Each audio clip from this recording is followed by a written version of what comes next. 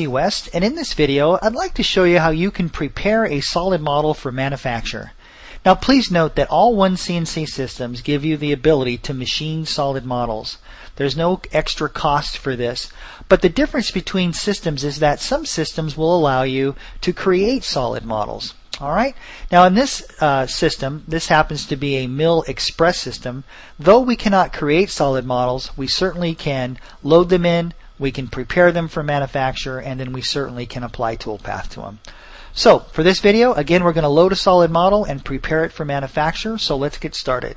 I'm going to head up here and select File, Open, and the type of solid model I'm going to load is a step file, and I have this step file saved on my desktop.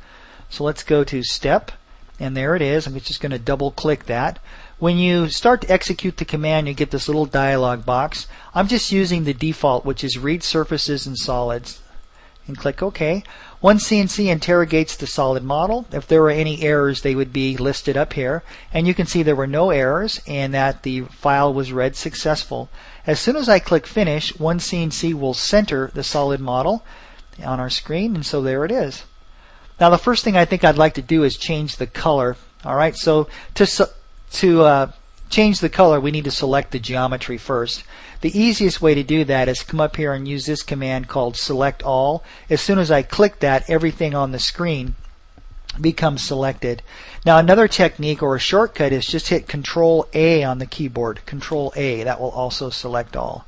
Now I'm going to head down here to Modify, and let's just pick kind of a different color. Let's go with gold, and we'll click OK to that. And if we now deselect our solid, we can see we've changed the color to gold. Now the next step is to create geometry. Alright, and we need to create geometry from all these different edges that we want to machine. Now to make things a little bit easier, I think I want to hide this construction plane marker. That's this green square that you see here. To do that, just come down here and select Plane, and then just uncheck the Display Radio button, and then click Close. When you do that, the construction plane marker will hide. To create geometry from your solid model, you have some tools up here that will definitely help you out.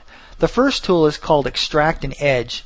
This will create geometry one edge at a time. Let me show you how it works. I'm going to zoom in here. I'm going to hover over this edge and left click, and then I'm going to hover over that little circular edge and left click, and let's left click that one. When I'm finished, I'll right click, and now you can see that OneCNC has created these three edges here. I've got a linear edge and I've got two circular edges. I want to show you a faster way, so I'm going to hit the undo button to undo those edges. Let's come up here now, and instead of extract an edge, let's use this tool called Extract Surface Edges. This is much faster. This is brand new to XR3 actually.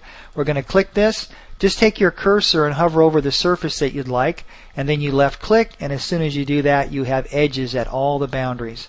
Let's do that again. We're going to extract surface edges. I'm going to hover over here and left click.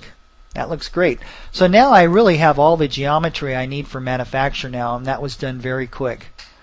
The next thing to do is to move our geometry in the proper location for manufacture. I'm going to switch over to a CAD view, and you can see that our datum, the X0, Y0, Z0, is right here. I really would like to move our geometry so that the X0, Y0 is right up here at this theoretical intersection of both these edges, the theoretical intersection of the horizontal edge and the vertical edge. Now you can see I don't have any geometry right here, and I really do need some type of geometry to help me move this. I suppose I could use the center of this hole to help us move it, but let me show you a technique for creating geometry at this intersection. Let's head here to our Trim tool. We'll select Trim 2. I'm going to grab this edge and then this edge. And as soon as I do that, you can see we have a nice intersection there. Alright, now I need to reselect all my geometry again, so I'm going to hit Control A on the keyboard. Let's come up here to Move. I don't need to make a copy, I don't need to scale it or move it to a layer, so I'm going to leave all these blank. Going to click OK, and now OneCNC says pick the position to start from. Well, I want to start from this corner, this endpoint right here. So I'm going to select endpoint, take my cursor and just left click. Now what I'd like to do is take all this geometry and move it so this endpoint actually ends up at the X0, Y0, Z0 coordinate. So for my copy to location, I'm going to select coordinate and make sure we have X0, Y0, Z0, and then we'll click OK. And you can see now that very quickly we're able to move the geometry in the proper location. Now if we'd like, what we can do is just trim these two lines back to where they were originally. So I'm going to go back to trim 2. I'm going to grab this line and trim it to that arc. I'm going to grab this line and trim it to the same arc. And so now we're back in shape. So what we did was we loaded our solid model. We created geometry from the edges, and you only have to create geometry on the edges that you want to manufacture. And then after that, we selected all the geometry and moved it to the proper location. I appreciate you watching, and I'll see you in the next video when we'll actually apply toolpath to this. Thanks for watching.